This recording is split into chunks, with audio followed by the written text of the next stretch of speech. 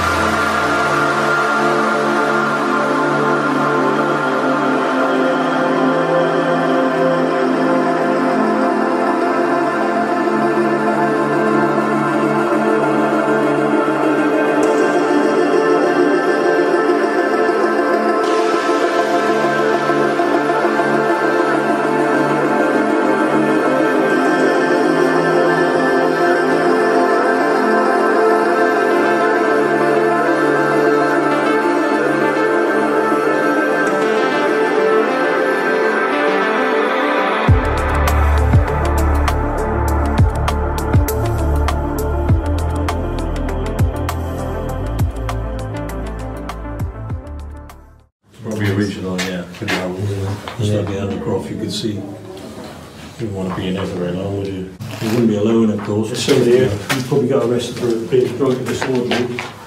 There's somebody here who murdered somebody. Piece of wood here, original. I don't think that's something like stocks or anything tuned to that, but you could see the number of cells.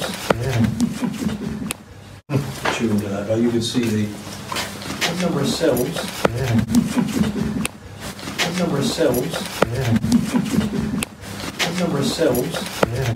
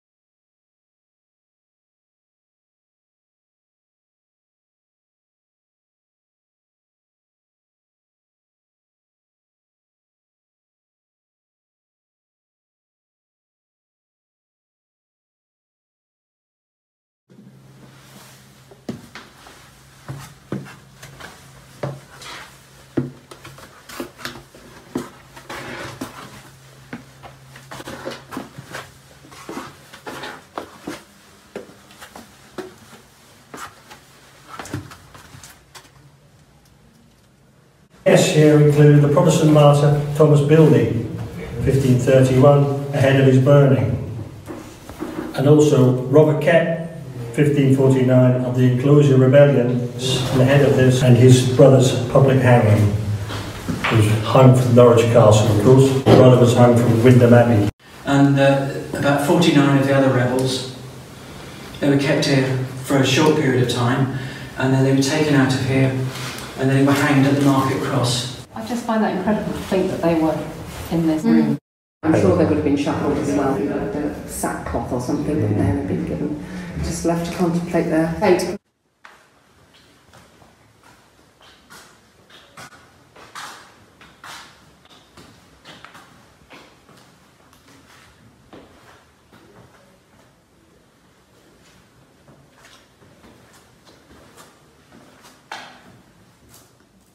This door was created by cowboy architect John Moore. It showed no chance of escape, no natural light, no air, and suggests the space was in use from the 1400s onwards. Graffiti here includes a ship, a symbol of life's voyage and heart. But also, you see, that would have been done by candlelight or even in the dark.